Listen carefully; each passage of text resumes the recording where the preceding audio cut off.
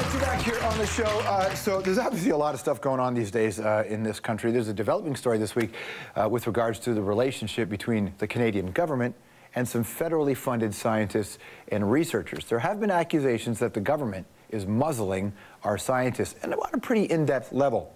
Now, this is an accusation, a charge that Environment Minister Peter Kent says is being driven by a small number of journalists. That's what he would say. Strong stuff, but is it new?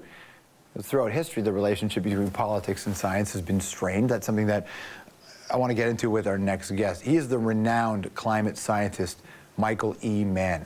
I think you're going to like this conversation, but first let's set this up.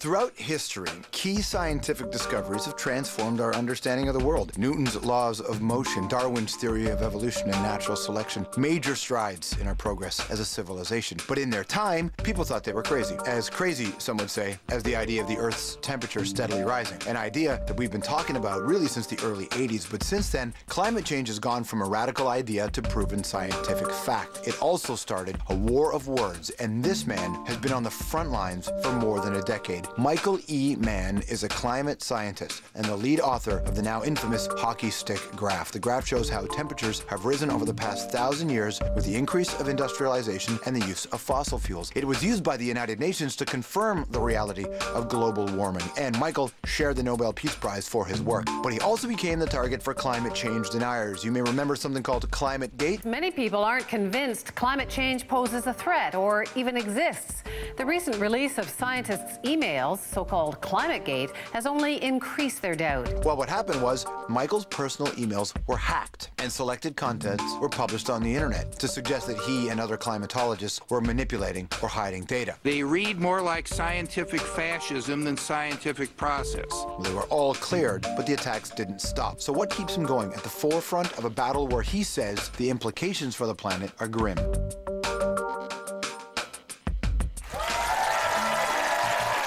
Please welcome Michael E. Mann. Good to see you, man. Hey, George. It's great to see you again. Welcome. So, I mean, what do you say to somebody who's gone through this ClimateGate business and all? Do you say congratulations for being exonerated? How's that work? Well, I guess I've been exonerated about a dozen times now. Yeah. So it's nice to have, you know, some of these episodes behind us. But the problem is we're wasting all this time having this frankly silly debate about whether climate change is even real when we could be having the worthy debate about what to do about it. You know, climate science as war, when did that happen? When did it become this kind of debate?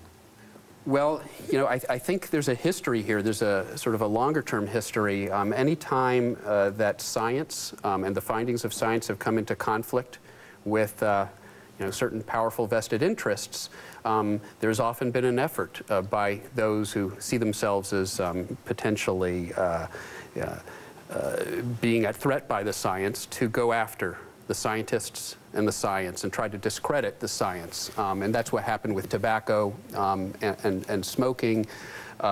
We've seen it with ozone depletion. Now we're seeing it with climate change. All right, so set the stage, because there's a lot, I mean, there are those who believe climate change is real, those who don't believe it's real, but even in the ones who believe it's real, within that there's a small group who don't believe it's caused by humanity. So what do we know about for sure, and what propositions do we not know about now?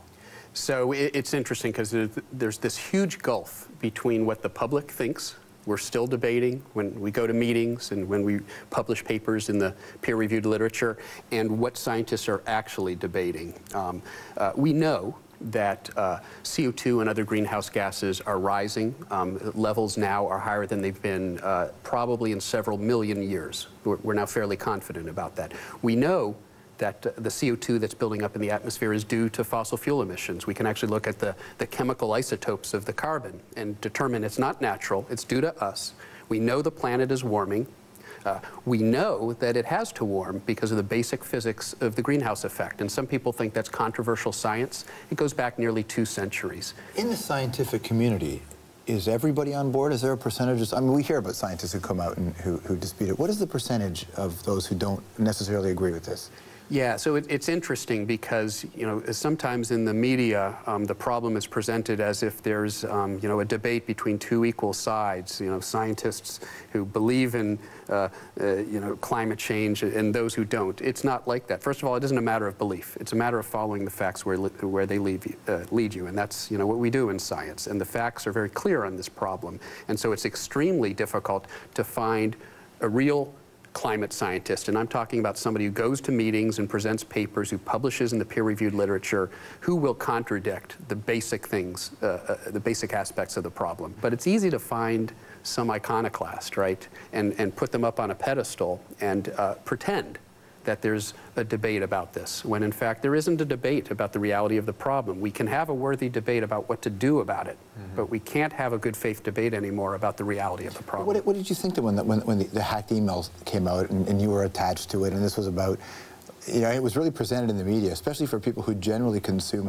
news just by reading headlines, that here's the proof, these scientists are in it for other reasons. How did you feel? Because I mean, it was your story in a way. It's, you know, in what I describe is what it feels like to be subject to this very well-organized, very well-funded campaign aimed at discrediting you in the cynical belief that by bringing down this one scientist who produced, you know, what some would call it now an iconic curve, the hockey stick curve, that the entire science crumbles like a house of cards. And so it's a very cynical approach that's been taken by those who are trying to discredit us. In the case of these hacked emails, so, you know, there was this criminal theft of thousands of emails from a server in the UK between dozens of scientists, myself included, and what happened in the ensuing weeks, which I'm sure it was just a coincidence that it was in the lead up to the Copenhagen summit, and it essentially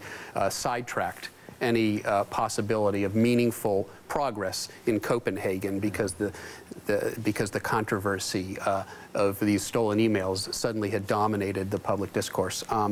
You know, it was taking words and phrases out of context and making it sound like scientists, including me, were fudging the data, when if you actually look at what the emails were talking about, and there have now been, I think, 8 investigations, including the Inspector General of the National Science Foundation in the U.S., who have looked at this and said there was no impropriety here.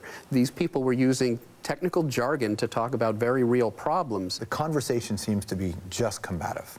Are we having the wrong conversation about this? Like, jobs really is what it comes down to.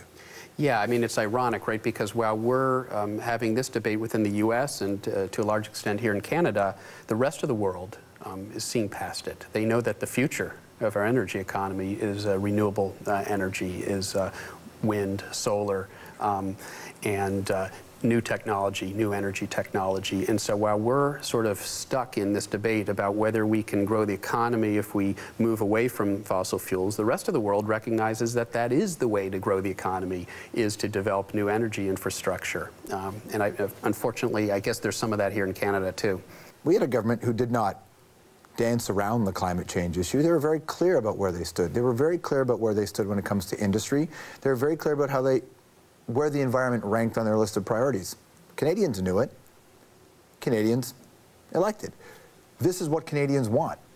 Well, I think sometimes the people don't quite know what they're getting. It isn't always clear what they're getting at the time that they vote. And my guess is that you know, the people of Canada didn't expect that they were voting for a government that would be censoring their scientists, that wouldn't be allowing the scientists who are actually studying the impacts of climate change to talk to the media, to talk to you. Yeah, scientists have to now get their questions, or they have to get their questions and answers vetted, don't they, by the government or by certain departments? Well, you know, this was the way it was in the previous administration in the U.S., and I have colleagues who were not allowed to talk to the media without first going through a public relations person, and they were often denied the opportunity to talk to the media, and instead journalists were being redirected to scientists who shared the administration's outlook on the problem. And what's concerning to me is that it appears now that that culture, that ethos, has now